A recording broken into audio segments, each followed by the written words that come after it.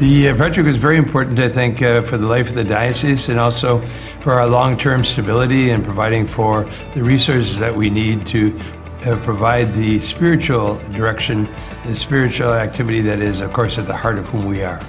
So it was very important for me personally to be able to see this accomplished, but even more so importantly, I think that the people, we enjoyed tremendous support and encouragement along the line, and to see how they have risen to the occasion, it was really very dramatic and very impressive to me. So grateful for all their participation and what they were able to achieve. Now we have a brand new building.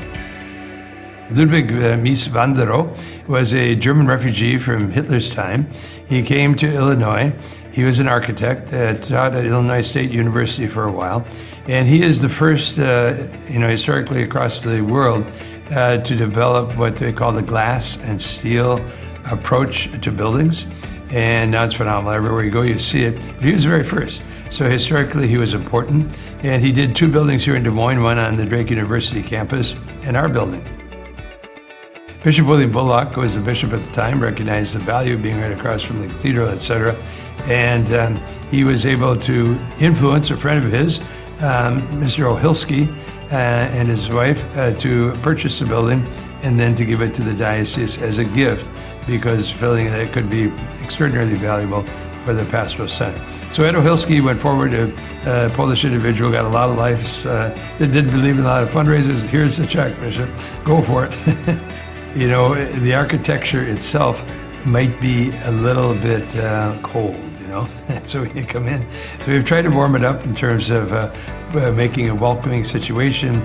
And then, of course, we know that there's the 100 employees are the warmest, friendliest, kindest that you could possibly have. So it certainly is a beautiful historical building, but even more, it speaks to me on different levels. The very first level is that it really represents coming together of the very gifts and talents that our people have in order to have made it possible in terms of the renovation. Wonderful people, tremendously cooperative, happy people.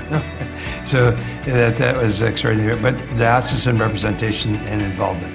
And then I think, secondly, that as the involvement of our own staff was very critical and key, and that they went beyond the bounds in terms of generosity. These building projects can get a little bit testy at times, but I think to the credit of our people who were involved for the construction, etc., so it was the best building they've ever been associated with because of the relationships that were founded and that went forward. And then finally, as we come to a kind of a conclusion, we're having 3 open houses, cutting the ribbon, doing all those things that would be the normal experience at this time. But the last one is the one that I'm happiest about, is that everybody's welcome down here. And everybody come and see, It's your house, it belongs to you. What we do here is in your behalf, and we are basically here to serve the needs of you, to bring our community together.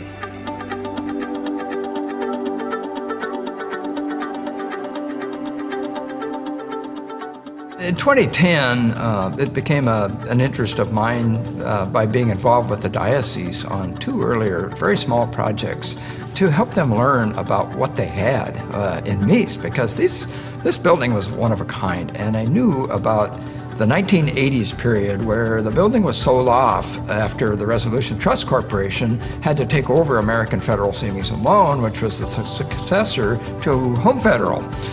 The furniture was sold off, a lot of architects bought the furniture, people came in from all over the country, and the architecture, though, was kind of an unfound gem. So we review requests when they come in from all over the diocese. So if a church wants to do an addition, if they want to do a new parish center, if they want to rehab their worship space, make any change over $50,000, typically that group of very high qualified professionals will greet them, they'll hear their proposals, and then the bishop hears the input of that building commission, and then will put together his response for the priest and the individual parish. There was a team member that I didn't mention, and that was Jennifer James Communications. Early on, Jennifer was identified and interviewed by the diocese, selected as a historic preservation, historic consultant, so that she could put the documentation together and why the building is important. So it was both looking at the history, but looking at the architecture. So there was a lot there in that document that would set the basis for How do you treat the building now when you want to rehab it? It all started with this very strict geometry rule. So they had a grid that was really in 3 dimensions. So every 3'4", for example, was a grid. It ruled the furniture, the electrical, the mechanical systems. Everything had to fit within that design vocabulary. So the Mies motto, less is more, really did apply. But in that type of a building, it's very difficult to achieve because you want a lot of things to disappear and yet be there. So the structure becomes the ornament. Things had dual purposes. The lighting was meant to flow from inside to outside. Therefore, you see the soffit continue to the outside. The grid on the floor was the same way. The materials, so they would often transfer directly from the outside to the inside, thus the plaza. Continues, so that building looks like it has an indoor-outdoor relationship, which is now very popular, but then the architecture in the previous years was very closed in. The historic revivalist periods, the modern period blew out the walls, it blew it open, so that it became all about bringing the daylight in. So this building is perfectly poised to be a very modern, comfortable to live in building with access to the outside.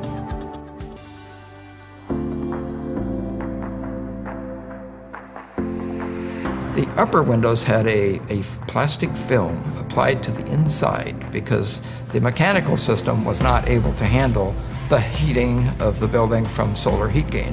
And that had started to crack and fail. But we found that, okay, let's make the mechanical system do the work of making sure there was cooling on the south side. Possibly at the same time you have air conditioning or cooling on the south while you might have some heating on the north, because the building has different exposures, of course, with the sun. So the thermal dynamics have to be taken up to handle all these different conditions. It was discovered that the windows that were there did not meet the wind load requirement. It was decided that the steel had to be totally rehabbed, so the glass had to be removed. Once that happens, you cannot put it back because the glass did not meet the current safety standards. So the glass that was put back is slightly different. It's like an automotive glass. It has a plastic layer between, which helps the sound for the traffic outside, but yet it's more clear. The windows upstairs were slightly tinted, and that was followed in the rehab, the new glass upstairs. But basically, when you take the glass out, if it doesn't meet the current standard, you have to go back with new glass. And the big challenge was how to deter skateboard use on the benches. And so it was determined that you could raise little bumps on the paving around the benches and do it in a very subtle way so that people could still use the plaza. And then hopefully you have to do some deterrent of some form, because otherwise it's very difficult to manage that. It's very critical that you do not demolish or change the historic character-defining elements of the building. So that space becomes a character-defining feature. The stone, the travertine, is a very important material to Mies. The granite on the floor, same way. Those are materials that you try not to damage, you try to protect them, and you try to put them back the way you find them. So if you do have to take a panel off, which became, during construction, quite a challenge because there needed to be a new door in the back, but it had to look close enough but not match the original stainless steel doors on first floor only that are in that back area. So it needed larger restrooms. Before, there were 2 tiny little restrooms. Well, new restrooms had to be concealed yet provided for all the people that are going to use that space and to comply with code and just make it a practical issue. So when you have no room at the inn or a big event like that, you have enough room for people just to get to a facility. And also catering didn't work as well as it could. So there's been improvements made to the back end of first floor in a very subtle way. So all throughout the process, the team involved the State Historic Preservation Office for an opinion, for review, to make sure that the tax credit benefits that were coming from the project weren't jeopardized. It's a 25% rebate on the work that qualifies. So it doesn't include the site, but it includes work within the building, all of it, mechanical, electrical. So it's a big benefit to the diocese to have a return on the investment in that manner. The diocese wants to do outreach, so they have a wonderful space to do that on first floor where they can have events there, people coming in, animate the plaza. And a big decision early on was to reactivate all of those lights around the outside of the building so that you don't have to put up security lights. It already provided it. So we simply went back, cleaned up the fixtures, put new interiors in the fixtures, make them light the space, and then we could take down the security lights that were tucked in behind the columns on the corners. Much of this credit goes to the people that kept going, making those daily efforts to make sure that the initial vision was upheld, which again wasn't mine necessarily, it was really about the original and how best to keep it going. So what's happening in that area of Des Moines, there's a street grid shift. So as you come from the south up 6th Avenue, your streets correct themselves back to the polar coordinates. So you're about 15 degrees off the true north grid when you're in the middle of downtown. But as you go north, you start making small adjustments. And that adjustment in the street directions allowed a view of the cathedral from the south without putting the building at, making an odd angle on it. So the building is basically a square, predominantly, and that view up along that sloped eastern side of the site, the angled part of the site, gave you an open view of the cathedral. So now it's like, it's all meant to be.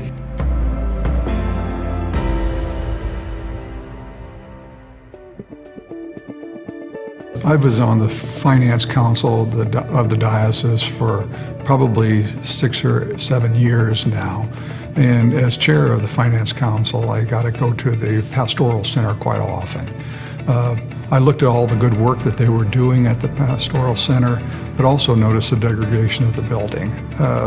When the bishop asked us to help with the restoration of the building, we said, yes, that made a lot of sense to us because of all the good work that they're doing at the diocese in support of all the different parishes around the diocese.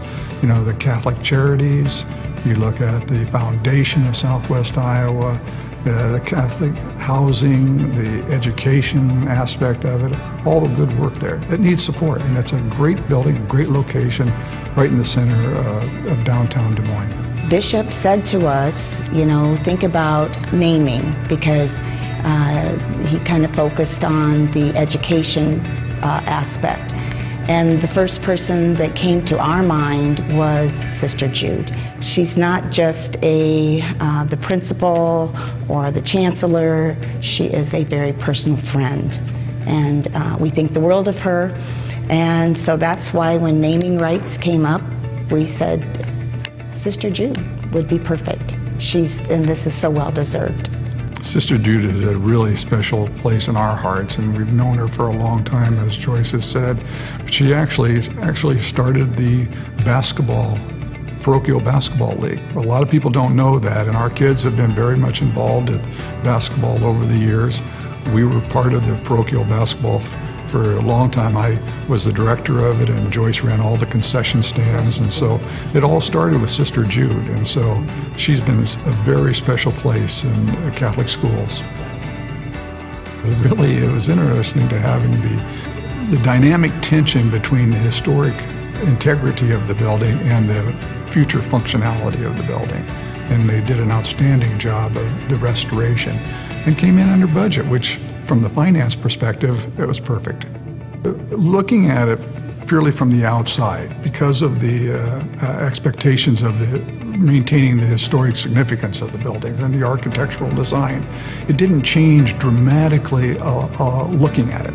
But the safety factors, for example, the tile or the stone out front, the restoration of that is a safety factor. You look at the different, the energy efficiency of the building has been improved significantly, which will help with the financial costs of it. A few of the things you'll come in and say, well, there was not a lot of change until you actually look at it. All the windows were replaced, the seals were replaced, the sewer system was replaced. The integrity of the building was decaying. And just to restore that to a significance, it was amazing, the amount of work that was in and the detailed work that was in. I'd like to make a comment too about Bishop Pates. He's very insightful, very bright, and we all know that, brilliant. And I think just the fact that he got the right people in the right place and got this done.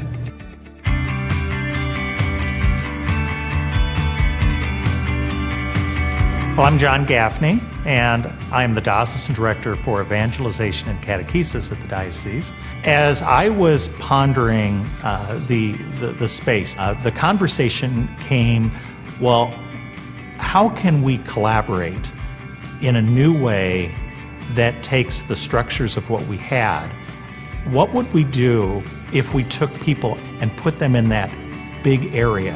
What kind of essential conversations could be happening that would take what we're experiencing in the 80 parishes and experiencing when we're talking to people and then bringing it back in? And we know our mission. We know what we're about with our ministry. We're focused on what Bishop's vision is. And yet, those essential conversations are in our mind, and then we can share them in a very comfortable, easy way, a very creative way around a table, and then repurpose those offices for very specific conversations that we want to have happen. As Director of Youth Ministry, it's largely working with parishes and parish leaders to assist them in whatever ways they need, whether it's coming over to be a guest speaker or helping them with programming for the year, and really help them walk with Christ and walk with them while they walk with Christ. I also, in that capacity, help put on our, at this point, annual youth rally in the fall. That plaza out in front, right there on Grand, is deceptively large. There's a lot of space there, and you know, in the past, I believe some of the granite pieces were a little broken up, and so maybe it would have been harder to do things. But now that they've been restored, it's a perfect venue to gather people together, just to say, hey, you know what, we're right here next to the cathedral, we're here in the community, welcoming people. It doesn't always have to be things that are explicitly Catholic in the sense of here's where you'll receive some theology or some catechesis. Oftentimes it's just come together and we'll have some fun. So people oftentimes think of Des Moines as this really small metro, but in reality there's a ton going on here, and the community is really, really rich with talent. So we're hoping this 601 Summer Series helps to highlight some of that talent. But we're trying to really plumb the depths of the musical community here in Des Moines. Rather than always bringing in, folks from all over the country and whatnot, we'd like to showcase the talents that are right here. Whether it's music or food or photography or painting or sculpture, all sorts of things. Really pull people together from our community and say, we've got some amazing stuff happening right here in all these sorts of artistic venues. Let's join at the Pastoral Center to enjoy them and to let them show us what they've got. So I think one of the things that's been good so far is I've been able to connect with a really, really vibrant young Catholic community here in Des Moines. The young adults here who are serious about their faith and are really interested in going further with it in a variety of ways are really wonderful to work with, and they've been key for the whole thing. So much of what goes into the efforts of the church and the efforts of our diocese in particular really is only possible due to the support of others. I was talking about how so much of what I do is just working with the young adults in the community. I wouldn't be able to do anything if they didn't step up and say, I'll volunteer my time, or I'll put forward a little bit of my resources to help make this work.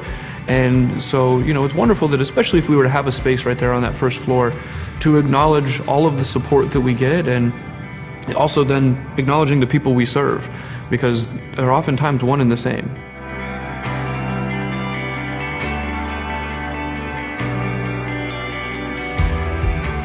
My name is Kathy Zimpelman, and my husband Larry and I have lived in the Des Moines area for 45 years. We are currently members of St. John the Apostle Catholic Church in Norwalk, and we have 3 sons. When the bishop first approached us and was talking about it, he was talking about, we knew that the Pastoral Center needed renovation. We are big fans of Mies van der Rohe and his work, and so we were very glad to hear that the bishop was going to stay downtown. And one of the things that he said to us, which really stuck with us, was that he wanted the diocese and the church to be good neighbors to and good stewards of our downtown. And so we liked that very much. And we're grateful we've had the opportunity to help bring the Pastoral Center back, because it is, in our minds, the hub of the parish, and we wanted it to stay in a place where all people could have access to the services that they have and the programs that they offer. And so we're very glad that it moved forward and that we're very close to being done, so it's exciting. It's very exciting. I know people who work there. I know their passion is real and genuine, and what they do each and every day serves all of us in the diocese because they are the hub. They are the place where people can go if they need help or if they need support or if they just need education. That's one of the reasons that we wanted to support the restoration of the Pastoral Center downtown, because access is easier for a lot of people who live downtown or live on the outskirts of downtown. I like that it's there for them. That's always been important to Larry and me. And if we've been able to help in any way in that, then we're very grateful. There's a lot of exciting things going on in downtown Des Moines, and as Bishop said, he wants the diocese and the church to be good neighbors. And that was, Larry and I loved hearing that, because that's what we want to. That's what principals always wanted as well, just to be good stewards of our city. Larry and I sponsored the plaza because we loved the bishop's ideas for the plaza. He wants to have an open space where people could come and feel welcome. There will be music and celebrations and concerts, and people will be able to use it in conjunction with other things going on downtown, and Larry and I like that very much. It is our hope, because it is named for our family, that families all over central Iowa, all over the diocese, will feel welcome to come to the plaza. And it is also our hope that our children and grandchildren will be able to come there and see a part of their legacy.